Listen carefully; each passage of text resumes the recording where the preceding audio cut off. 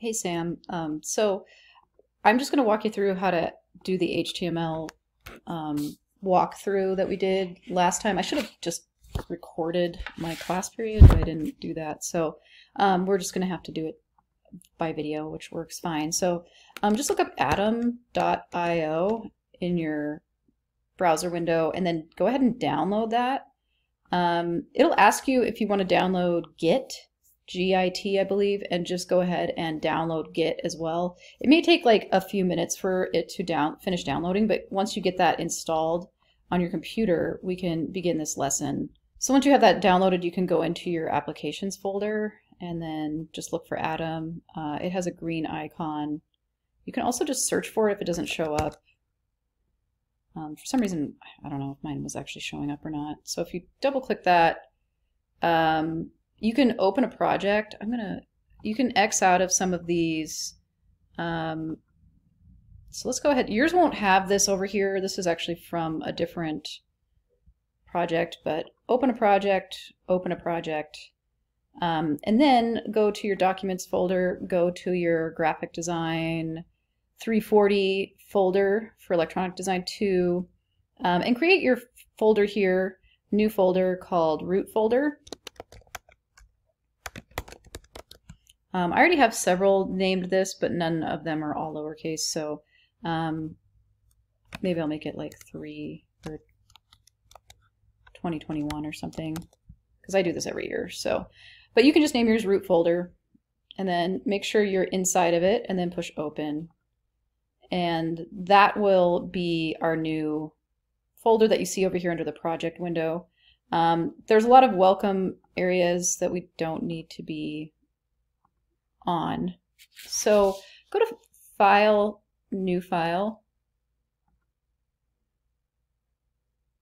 So the reason I had you name this root folder, this project folder, root folder, this is where all of our documents, our HTML, CSS, images, everything that goes for this website will go. But the reason I had you name it root folder is that's what it's referred to as in the design industry. It's called the root folder of your project. Obviously, if I was designing a website for like North 40, I would name it North 40 website. But I just had you name it root folder just so that you know that the root folder of your project is your project folder, basically. So it's just referred to that in the web design industry. So, so we did our file, new file. Close out all of the other windows except for your untitled window, and then let's save this now. So File, Save As, and we'll name this inside of our root folder index.html. And this is going to be the home page, and we need to name it this naming convention. It needs to be an HTML document because that's what it is, and we need to name it index because that's the name that you need to give to a home page in order for the browser to recognize that as the home page. So that saved itself. If you open up your root folder, you can see that this file right here is inside of that folder. So we're going to start typing in our HTML information. So doc type HTML. So just start typing in doc, D-O-C, and then you'll see it pop up down here, and just click on that and that'll bring it in. Okay, so every document we need to put that in there because it helps the browser realize, oh yeah, this is a doc type, the doc type is HTML, okay, and it helps the browser recognize this as an HTML document. And then we need to start typing in HTML, and then you can click on that, and it'll actually bring in all this extra information, which is great. And actually, typing doc type isn't even necessary when you go straight to the HTML, so we can delete one of those doc types. And then let's add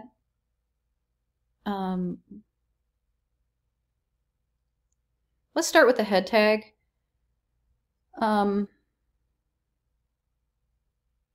So we got the head in there. Oh yeah, so it put in the head for us, and it did put in a body for us, and this is all nested within the HTML.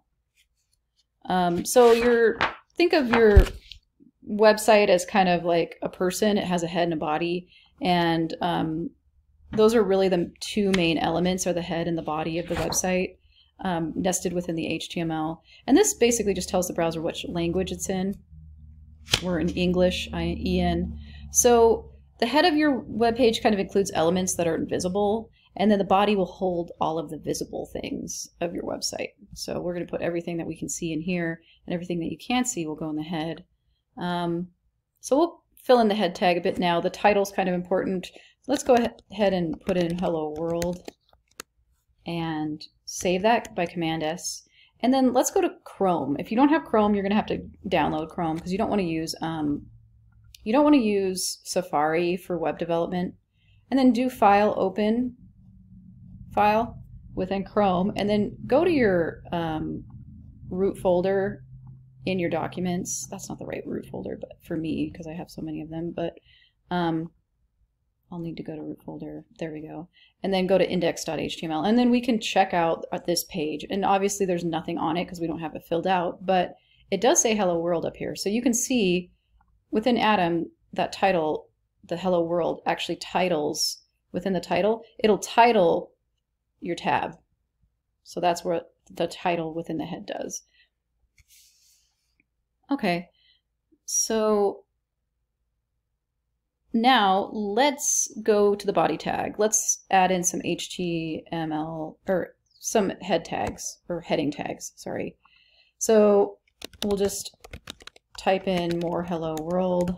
We're going to do H1 through H3. So we can just kind of go through here, start typing in H3, click on the thing that comes up, type in H, and then we can go to 4. And we're just going to go through 1 through 4, and we're just going to copy these in here. And then do a Command S, and then let's take a look at that in our browser window by pushing refresh, and you can see H1, 2, 3, and 4 here, and just the differences of the headings. They're typically just the same font and everything, unless you style them differently later with CSS. We'll get into that, but they are pretty much the same except for they just change size. So that's the headings. That's kind of how they work. And then let's go add a few more elements in. So let's add in a header, and it's found at the top of the web page, and it usually holds a navigation, and maybe a logo or login buttons are common too in the header, but it's usually the first thing right as you get into the body. So the header is different than the head.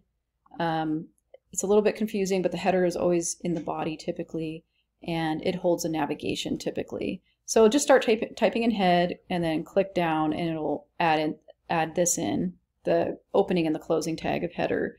And then let's add in a nav tag. So start typing in NAV, and then navigation will happen.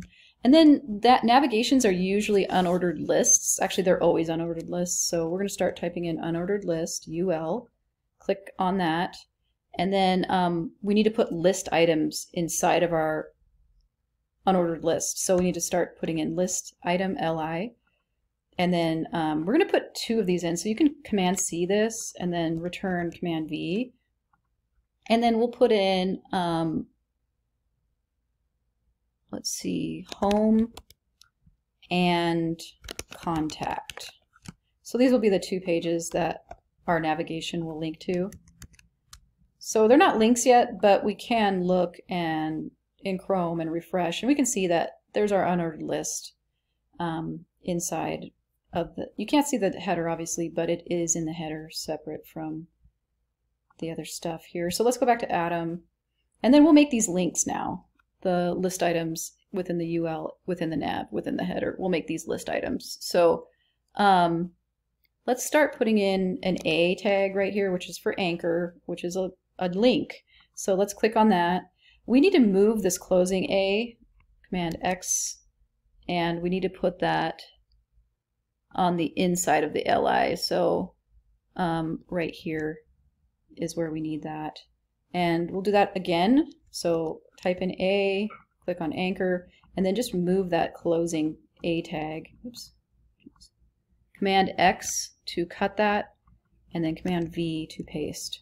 So if we do Command S and then go back into, you can see it's now links. They don't go anywhere because we haven't hooked up the URL or the path to the link, but we can do that right now.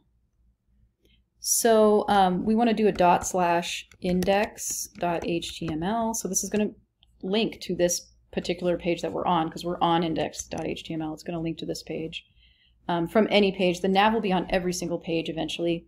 And then the contact page, it needs to link to the contact page. So we'll do the same thing there. We haven't made the contact page yet, but we can do that later. Don't capitalize anything either when you do this stuff. Just keep everything lowercase. Obviously no spaces. So index.html and then contact.html. And the reason that we did it a / this means that it's a localized folder, it's not a URL, and it'll make the browser realize that it's within this folder and that it's the index file, and it'll know to navigate to that. Same with contact. Once we add contact in here, we haven't done that yet, but we will. Okay, so that's our navigation, and that should work decently. I mean, we don't have the contact page, so, but that's not bad for now. And then we'll do that next. We'll make a contact page. So let's do that. So go ahead and save this if you haven't, Command S, and then let's go to File, New File. Same process as we did before. So let's just start typing in HTML. Actually, let's save it first. Let's do a File, Save As, and put it in that root folder along with the index, but we'll name it contact, all lowercase, .html. Save that, and then start typing in HTML. Click on that, and then it'll put in the doc type for us. It'll put in the language, the head tag with the meta. I'm not quite sure what that line is. Title with, let's go ahead and put contact. Usually it's, the title is the name of the, that's the name of the page basically.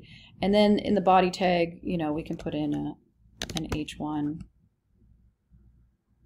Actually, let's just go ahead and go into index and then just copy at least the header section and bring that in underneath body and paste it. So if we do Command S on that, that should create, both of these are saved, but because there's no blue dot, let's go in here into Chrome, refresh, and if we go to contact, it'll take us to the contact page. And the navigation is on the contact page. We don't have anything else on it, but at least, and then we went back to the home page. So we're able to navigate our website with our navigation. Okay, let's go back to the HTML document for now. And let's add in,